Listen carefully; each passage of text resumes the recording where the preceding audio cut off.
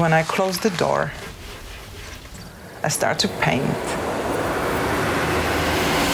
That's my universe. 2 paintings were stolen from a gallery in Norway today. The paintings were stolen in broad daylight. I don't know what to think. We have identified the thief. We have not found the painting. We had his name from the court papers. Hello? You might know who I am. I'm just a curious person. What made you do it? It was your masterpiece. Since I'm a painter, I'd love to make a portrait of you.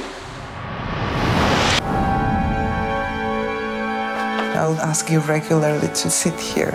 I can tell you some more about how I got to be a criminal. This guy is often quite self-destructive. It feels like that is his way to be seen. You can open your eyes now. Whoa! What the f...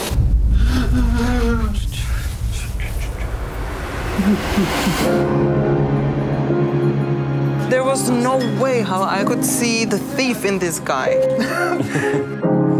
Hun ser meg jævlig godt. Men hun glemmer av og til at jeg ser henne minst like godt. I might never find out where the paintings are. Do you know anything about black market with art? I have told you everything I remember, and that's the truth.